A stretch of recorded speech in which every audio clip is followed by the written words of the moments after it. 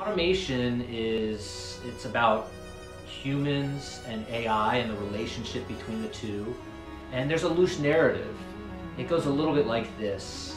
In the not so distant future, classical musicians are nearly extinct. And a human cellist craving a partner to play cello with creates an AI-generated cellist named Agnes. And Agnes enters learning mode and learns to play the cello by imitating the human cellist.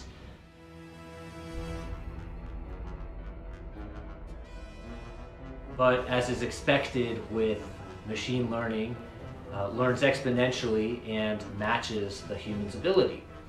At this point, the human feels challenged, threatened, and we enter battle mode.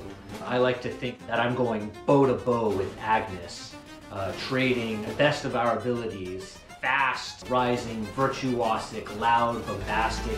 The orchestra roaring, the brass is pumping, sound design, electronics are going berserk. It reaches a climax, and Agnes surpasses the human's ability, but in so doing, overloads circuits and blacks out.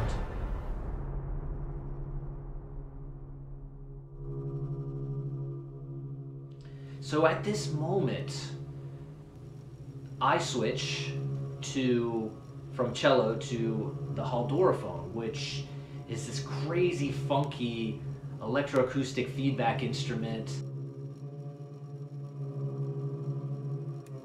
And that's when the orchestra comes in with this angelic growl. It uplifts the soul.